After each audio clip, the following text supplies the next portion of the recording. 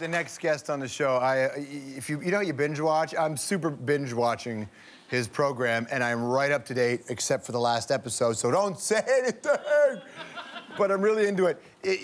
You'll recognize him. If you don't know his name necessarily when you hear it, you might recognize him. He was in the Battlestar Galactica prequel, Caprica. He was in that. And, of course, he's a hell of an actor in his own right. But what he's doing right now in that show, Grimm, pretty banging. So, and it gets weird, obviously. I'm excited to bring Sasha out in just a second, but here's a clip from Grimm. We have a lot to talk about. Let's start with this.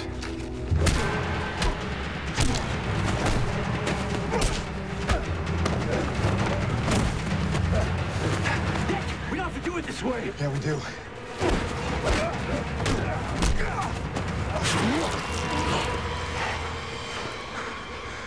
You. That's right. Please welcome Sasha Roiz.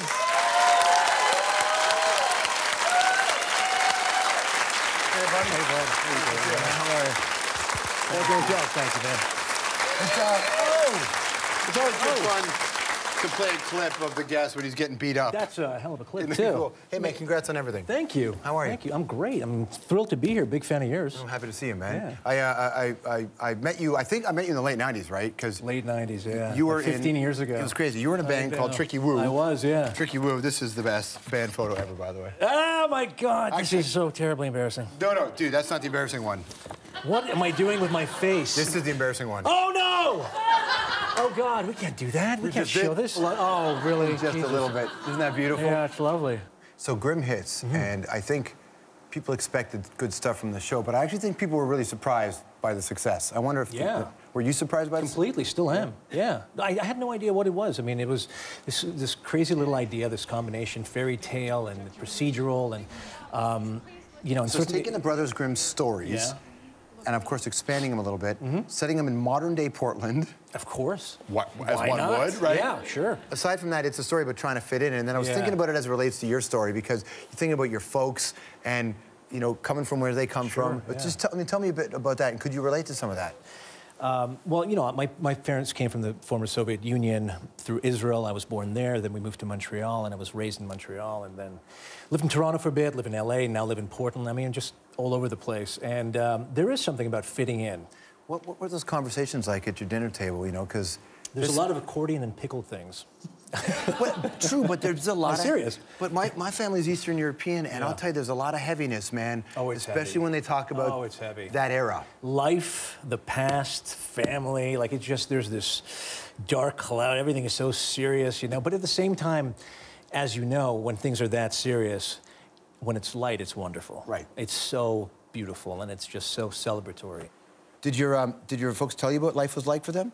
Oh, all the time. Yeah. All the time. We actually had a chance to visit 10 years ago, and it was you know, quite powerful to go back, especially, you know, a place like that where you don't leave, you flee. Was your father an emotive guy to begin with? Crazy emotive. Yeah. Oh my God, he's probably crying right now watching this. Seeing his boy on the CBC? Absolutely. Are you kidding me? How does that feel for you? It feels wonderful. It was, you know, he was so scared for me. He was so worried. It was very typically immigrant, where they just want what's secure, what they didn't have, and they were very reluctant to have me follow this path, and now they couldn't be more proud. So it's a wonderful, you know, coming home. It's interesting for you, too, because Russia's so much in the news for many reasons, and the Olympics being one, Russia's anti-gay laws, then you did the No Hate campaign. You posed for that. Yeah. I mean, that's a choice. I know a lot of actors want to be a part of it, and a lot of people don't want to be a part of it. Tell me about you being involved with that. Well, I mean, a lot of my friends are gay, and certainly, you know, I have no tolerance for anyone who has any sort of, you know, ignorance or restriction on people's lives or love life. We don't have any place in that, and so I've done what I can to support. So do you see then that you can use your position to really try to affect change? It's the best part about this position. And the hustle of the acting world kind of slowed down a little bit, and I sort of looked up and realized that it's my responsibility to give back. And so I've especially been very happy take part in Portland. It's a really great little town, and you could feel the difference that you make because it's quite contained. LA is so spread out, it's a little difficult at times. So all of us in the cast have taken part and done our share to you guys participate. Are fabulous cyclists. Let's take a look at this picture here. We cycle well. You cycle well. Where's it? That's a great picture. Yeah. I think I've got a hard copy here, right? Absolutely. Portland's a bit of a funny town, and they do naked bike ride better than anybody. And so, you know, it raises awareness, raises funds. And so eventually we were just riding along, and David says, you know, I want to get naked. I'm feeling it. I want to get naked. And I said, we are going to lose our jobs. I guarantee you someone will take a photo. Sure enough, we're still employed. Yeah. That's incredible. Yeah.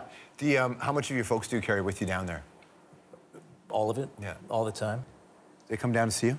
Yes, they do. What's that experience like? Did you bring them to set? Like, how did that work? I did. I recently brought them. They came to Portland a couple of times, and my mother cried. Your mother cried? My mother cried. Oh, come on, It was beautiful. Dude. She was so happy. They'd never been on set before. I never brought them into my world. It was always just something I did, and I would come home. And then they came to set, and they met everyone, and they were so moved. And my mother started applauding at the end of a take. Thank you. That's sweet. Yeah. How did you feel when you saw that? I cried. Yeah, absolutely. And your dad was hitting on Juliet? My dad will hit on anything. Right. No, he's very charming, very charming. Grimm, Friday. Do you know how it's going to end? Is everything shot now? I have no idea. You don't know? No idea. What do you mean you have no idea? They don't tell me anything. You don't know? No, they said come to work, read this. Are you even in the last episodes? I hope so. I'm in there, come on. But I don't know what's happening. I don't know what's happening. There's going to be a baby, there's going to be a marriage, there's going to be... Oh, there's going to be a marriage. Of course there will be. And there's going to be a lot of trouble, and I might do a little bit more fisticuffs. Good. So good to see you, man. You too, man. Thank you for having me. Of course. Sasha Roiz, everybody.